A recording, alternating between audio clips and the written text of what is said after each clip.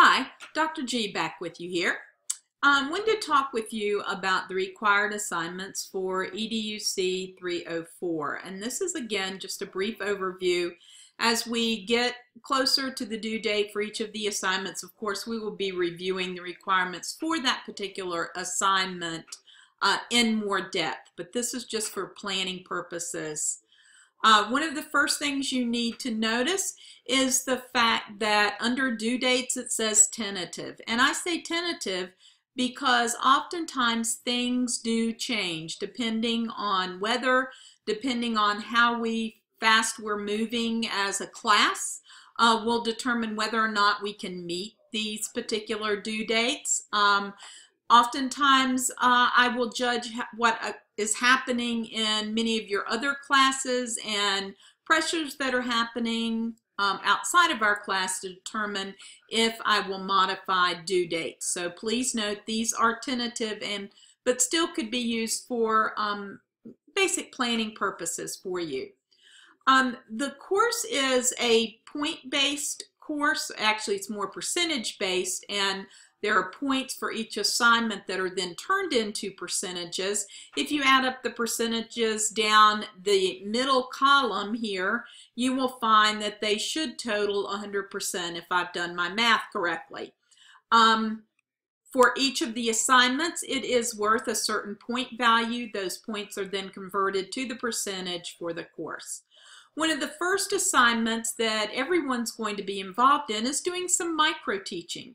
Again, immersion is part of one of the basic foundations for this course. Immersion means you actually participating in practice of teaching language arts. So everyone is going to be micro-teaching a specific grammar rule to the rest of us. These are grammar rules that we've determined that oftentimes we need to have refreshed. So there is a list that I will be circulating for you to sign up. These are mini lessons, meaning the lessons will last for no longer from 5 to 10 minutes. You will be working with a partner in preparation for these, and you will be provided a form on which to submit your lesson plan that you will then teach to the entire class. Another one of the assignments that you will be completing through this semester involves a series of writing samples.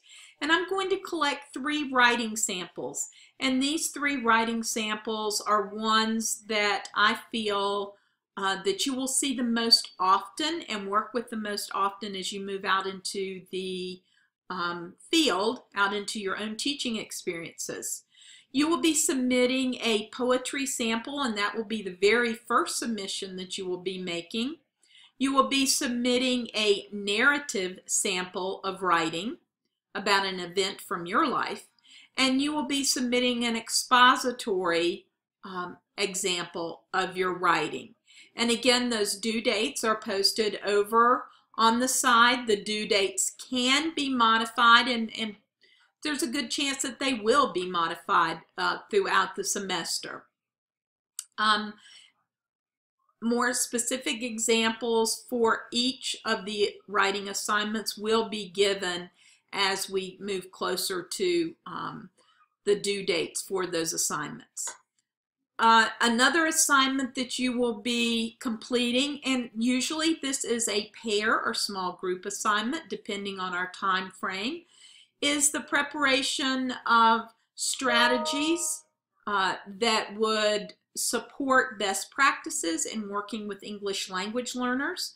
You will be selecting a children's literature book and then designing appropriate instructional practices to support English language learners in your classroom.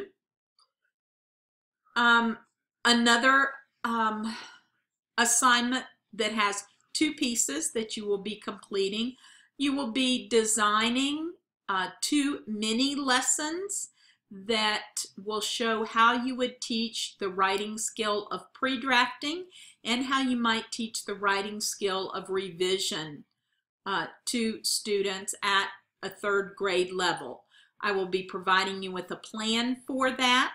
As you might have guessed, the book Marvelous Mini Lessons might come in very handy when you are completing this particular assignment. There is a final exam for this course. I use a final exam because I feel like it is a way for me to see all of the cumulative knowledge that you have gained through the semester. It is a very practical based exam.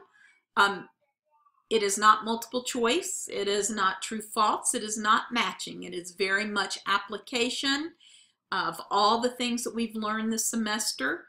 You may bring your notes. You may bring your textbooks in for this exam. You may even use internet resources to complete this particular exam. Participation. If you will notice, there are 160 points for participation in this class. That is 25% of your grade. That is the largest component of your grade. That's how important participation is to me in this course. You will get points for professional characteristics and dispositions. You will get points for your attendance. And you will also receive points for your weekly reading responses, quizzes, homework assignments, and your active involvement within the class. So class participation, just being here, earns you 1/4 of your grade. So that's how important I think it is for you to be here in class. You do notice at the bottom there are some opportunities for some extra credit points. Extra credit points can be earned by attending the variety of professional development opportunities that are offered through SVEA and other organizations across campus, through workshops or presentations.